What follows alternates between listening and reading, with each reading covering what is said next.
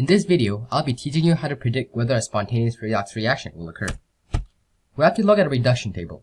Here's a shortened version of it. On the left side of the arrows are the oxidizing agents, and on the right side of the arrows are the reducing agents. Notice how all of these are written as hash reactions. It is arranged such that the higher you go on the left side, the stronger the oxidizing agents will be, and on the right side, the lower you go, the stronger the reducing agents will be.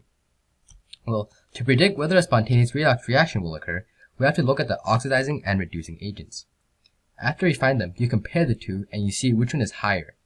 If the oxidizing agent is higher than the reducing agent, the arrow will look something like this, and the reaction will occur spontaneously.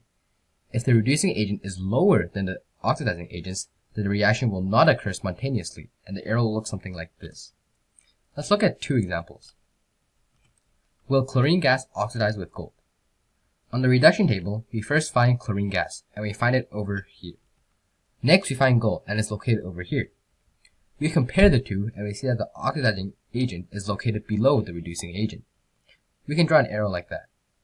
Therefore, chlorine gas will not oxidize with gold. Next question.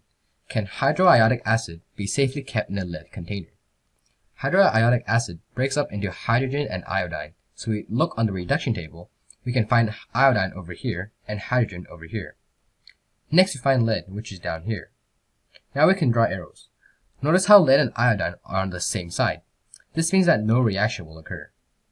Now we look at hydrogen and iodide. The arrow points upwards, so no spontaneous reaction will occur. Lastly, we look at hydrogen and lead. The arrow points downwards, so a spontaneous reaction will occur, and therefore we cannot safely store hydroiodic acid in a lead container. That is it for this video. Thanks for watching.